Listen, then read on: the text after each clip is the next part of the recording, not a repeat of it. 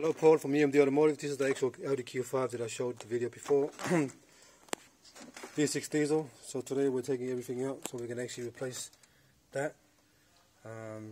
Some of the actual plastic, there's plastic part here as well.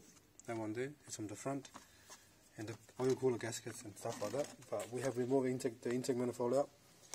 We're going to inspect the intake manifold as well.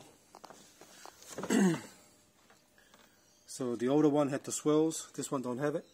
These are different design, but at the same time we have to clean all this, including that,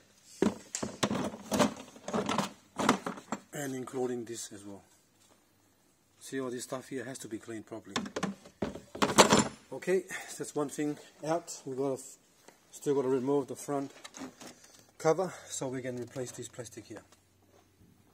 Alright, that one there, the one underneath here as well, that's going to be replaced.